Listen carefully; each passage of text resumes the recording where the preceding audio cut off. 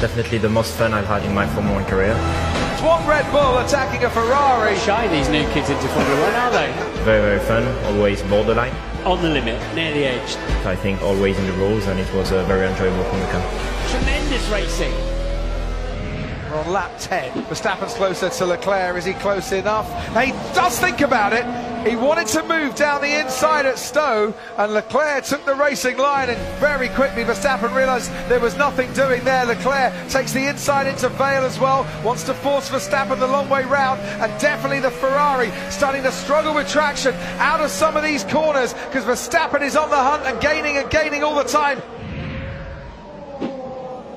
There's a terrific scrap here between Charles Leclerc and Max Verstappen behind it, and there goes Max Verstappen diving down the inside, has to switch now to go round the outside. The wheel to wheel again, unlike in Austria. This time he's in trouble. Verstappen has to come off second best, and he's conceded a bit of ground here because Sebastian Vettel's right on his tail. Vettel goes down the inside of Brooklyn somehow. Verstappen fends off the Ferrari.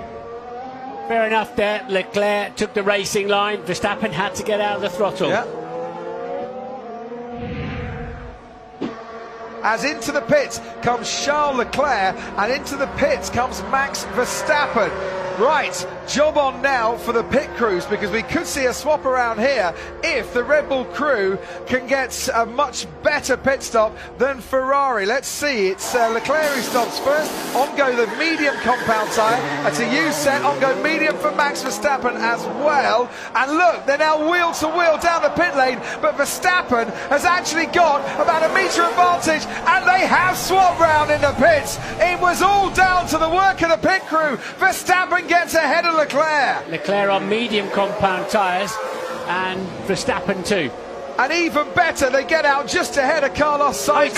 He's gone wide. Has all the good work become undone as Verstappen tries to fight back and then sees Charles Leclerc swoop past him. Now he pulls out to go alongside the Ferrari. It's wheel to wheel down into Brooklands. Leclerc is back out in front of Verstappen. And it was Leclerc in front who had the DRS, because at the DRS detection point he was behind. If you're wondering why the car in front had his rear wing open.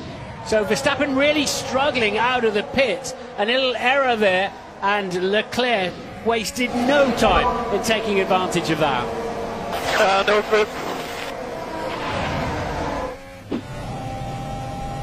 Here comes Max Verstappen again. How did he not make contact with a Ferrari as he pulled out from behind the rear wing of Charles Leclerc? You can sense the frustration going on in the Dutchman head under the crash helmet, because he knows he's got the pace here, but he just can't find a way past Charles Leclerc. This is not Austria, this is Silverstone, and it's not quite happening for him at the moment, but boy oh boy was that close to contact.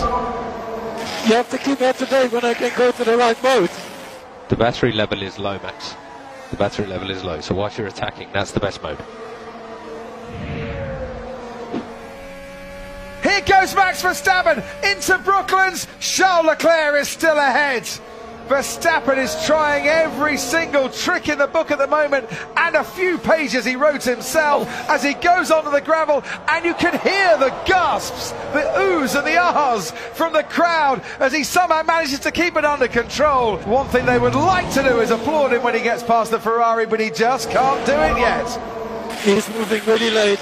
Remember what I said in Austria when I said I didn't think there should be a penalty? You know, what goes around comes around. It's just coming around, isn't it?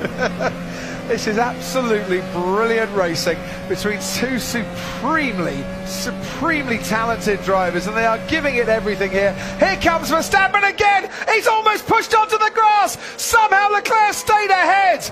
And I think Verstappen had to back off a little bit there because he was almost on the grass on the inside at Stowe. This is getting serious. That was really late. On the limit, near the edge, that one. Safety car deployed for Antonio Giovinazzi, who seems to have dropped it in the gravel. Max Verstappen has pitted Verstappen into the pits for the second time. Charles Leclerc stayed out. And our Ferrari compounding Charles Leclerc's problems here by pitting him onto the hard compound tyre behind the safety car. Is he coming out behind Max Verstappen? I rather think he is. How the hell did we lose the position? still a long race, anything can happen, so stay focused.